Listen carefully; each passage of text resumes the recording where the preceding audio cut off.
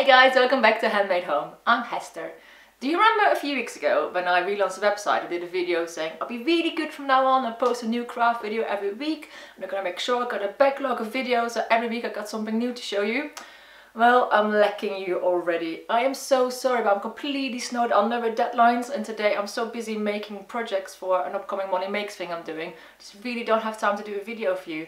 I'm so sorry, but I thought this might be a good time to show you one of my favorite crafts from last year. Hey, I'm Hester and this is Handmade Home, the channel for easy and budget-friendly house updates. And today I'm going to show you how you can make a denim cushion with a really nice pom-pom trim.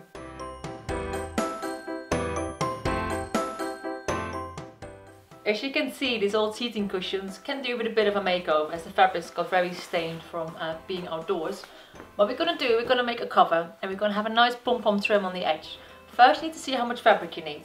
You're going to measure the width of your cushion plus the thickness and the length of your cushion plus the thickness. For me that's 50 by 50 centimeters. So we're going to cut one piece of denim 50 by 50 centimeters. So here you have my 50 by 50 centimeter piece of denim. And for the back of the cushion, we're going to cut two pieces. They're going to be the same length, so 50 centimeters. Only the width is going to be half of this one plus 5 centimeters. So it's 50 by 30 centimeters. And when you have your two pieces together, you see there's a nice overlap. So the cushion can slide in once it's all sewn together. Start by folding over 1 centimeter on one of the sides on the back pieces. This is so you have a nice clean edge for when the fold is going to be later. We're going to pin it in place and then we're going to stitch it just on the edge here. Get your front piece of denim, that's the big piece, and your pom-pom trim, and line the pom-pom trim on the edge of the denim and pin in place. Once you pin it all the way around the cushion, we're going to stitch it in place just on the edge here. Make sure the pom-poms face inwards. I'm opting for a bit more fun and I'm going to do a two-toned pom-pom trim. So one side I did with the orange pom-pom trim, and here I'm going to continue with the pink one. Because why use one color when you can use two? So now your pom-pom trim is attached in place. What you're going to do is, with the fabric facing up and the pom-poms all facing inwards, you're going to put one of the back pieces on top. Right side going down. And you're going to make sure they line up nicely. And you're going to pin the sides, the back and this side. And as you can see, where you made the seam is in the middle now.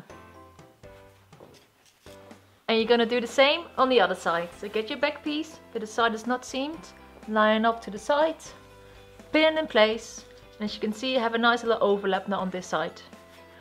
And we're going to stitch it close, and we're going to use the line you made when stitching on the pom-poms as a guide to stitch it close. So once you stitch all around the edges and the cushion is closed, comes the fun part. You get to turn it the right way round. Make sure you push the corners out nicely. And your cover is ready to be stuffed. Do you see how easy it is to insert your cushion because of this slit? Once you know how to make cushion covers out of new denim, you can also use old pieces of jeans to make cushion covers, like I did on this one. You just piece together old pieces of jeans until you have panels that are big enough for your cushion covers. So I made one panel 50 by 50 centimeters, and here are the two panels 50 by 30 centimeters, and I used the waistband to use as an overlap.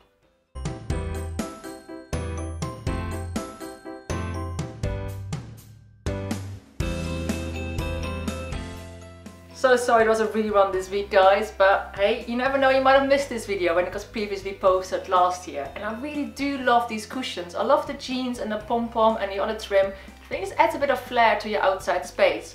I use them on a bench, but you can easily use them as floor cushions as well. And next week I'll try and be back with a new video. Well, I'm not very good at keeping my promises, but I really will try to get you a new video here on Handmade Home. But in the meantime, have a look on my website, hester'shandmadehome.com, for more craft ideas for your home. And I hope to see you next week.